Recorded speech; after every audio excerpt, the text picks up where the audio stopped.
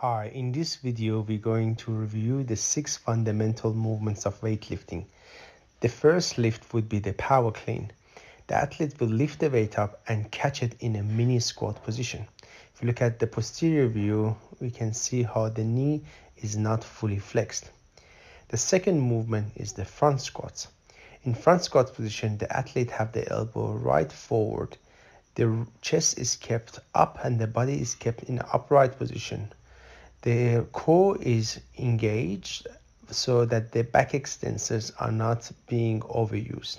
The knee is fully flexed and the athlete will go up and down, as you can see.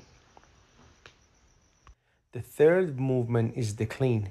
In a clean movement, the athletes throw the weight up and dive under it in a full squat position.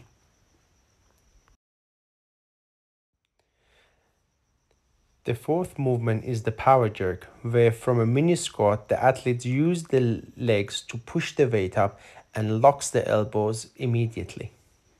The fifth movement is the power snatch, where the grip is nice and wide. The athlete with one movement throws the weight up using the legs and catch it in a mini squat position.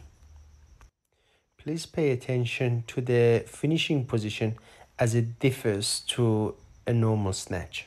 The final movement is the snatch, where the athlete throw the weight up in a wide grip position, dive under with elbows straight and locked, torso in a stiff position, the hips and knees, however, slowly decelerating so the force can dissipate all the way down through the feet to the ground. Thank you for supporting weightlifting. Hi, in this video we're going to review the 6 fundamental movements of weightlifting. The first lift would be the power clean. The athlete will lift the weight up and catch it in a mini squat position.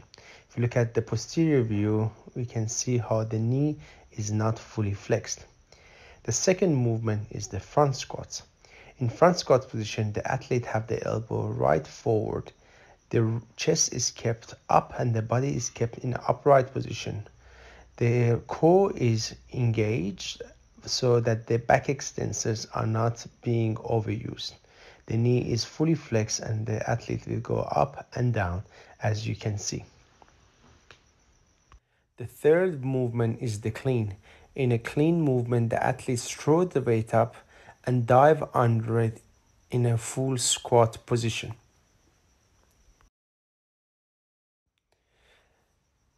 The fourth movement is the power jerk, where from a mini squat, the athletes use the legs to push the weight up and locks the elbows immediately.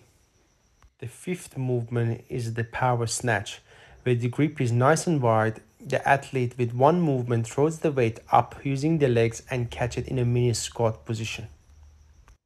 Please pay attention to the finishing position as it differs to a normal snatch.